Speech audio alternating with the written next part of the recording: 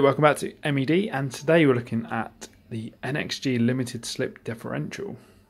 Okay, here's one that's been ordered by a customer. It's a Sprite NXG, but same difference. We're just going to take it apart just to change some internals on it.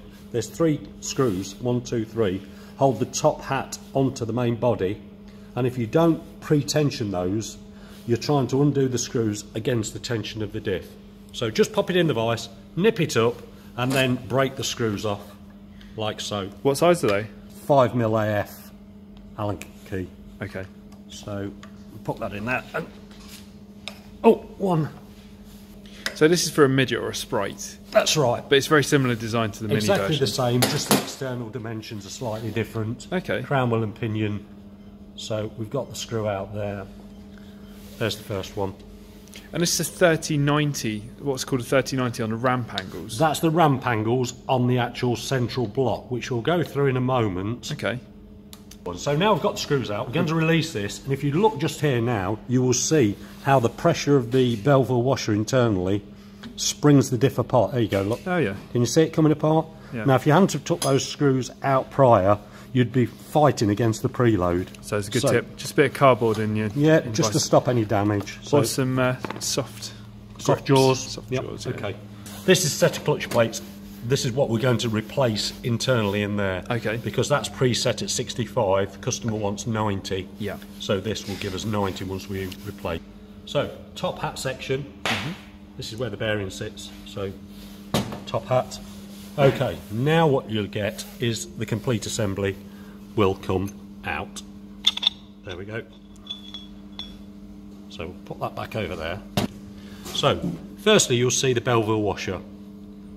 What it is, it's like a flat washer, but it's got a dome in it, and that's what gives you the preload. It's basically a spring. Yeah, I was going to say it looks like one of the clutch diaphragms. Clutch diaphragm spring, very much the same. Does the same job. Smaller. So remember, that's the first part. What's the preload on this one? This one would have been 65 to start with. We're going to increase it to 90. So you'll end up with,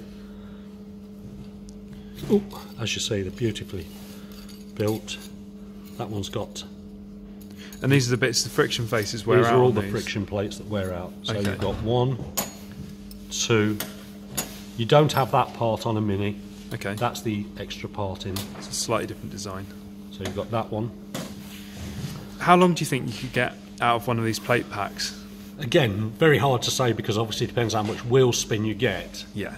But normally they'll go through a season, take them apart and replace which parts need replacing. Just check it after a year? Yes. I mean, some people go for 3 or 4 seasons even without... You really do need to check it. It's like anything on a race engine. It needs to be checked. And this one, then, now, is your ramp block. Okay. Yeah, so can you explain to us again with the 3090? That's not a percentage, is it? It's the angle. It's the angle, it's not the percentage. So, if you look at that one, here, here's your 30 degree, and this is your 90 degree. Okay. So what actually happens on acceleration, this runs up here and tightens onto the clutch plate pack, which locks the diff. Okay. So that's basically when you put your foot down, that...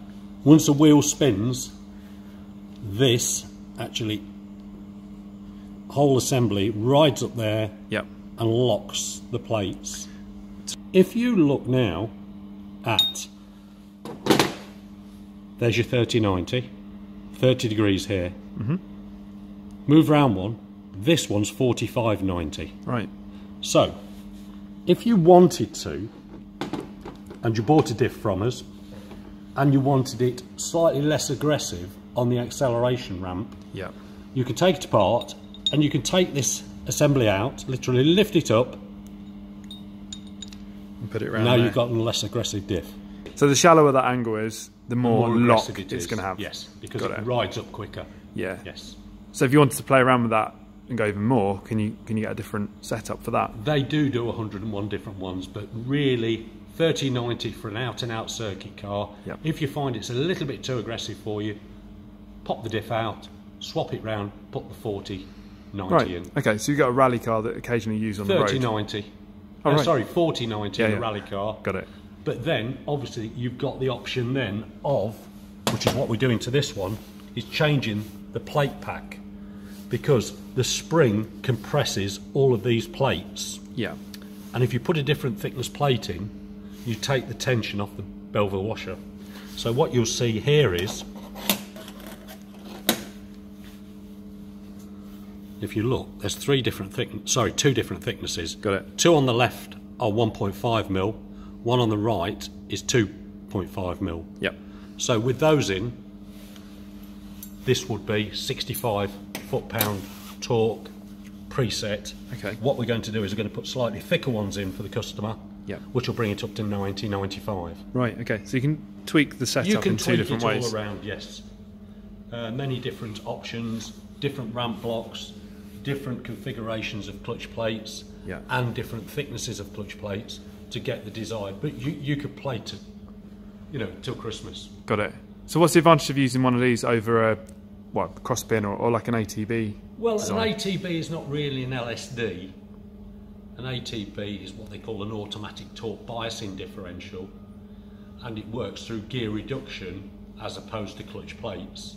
A cross pin is basically a glorified standard differential. In a standard diff with Yep. no clutch plates, the cross pin has 2 pins, that's why it's called a cross pin, Yep. and 4 gears. So if you're allowed to use one of these in your race car, this is the way to go. This is the way to go in a race motor, yes, definitely. Stops the wheel spin and increases the drive. Looks complicated, but you reckon it's not too bad to take apart and rebuild? If you can rebuild an engine, you can rebuild one of these. But what you must do is take your time and make sure it is scrupulously clean, because any piece of dirt that goes between these clutch plates will score the clutch plate as you build it, and then you'll get a false reading when you torque the diff to check it. Got it. Okay. On the reassembly, just quickly, again, as we showed you how to disassemble it, you must put it back together. So as you've got it all back together, you'll find you'll have a gap just there, like so. Put it in the vise, compress it in the vise, put the screws in, and then tighten it up. Otherwise, if you do it up and you've got it on the twist like that, you'll put pressure on the cross shaft and you can break them.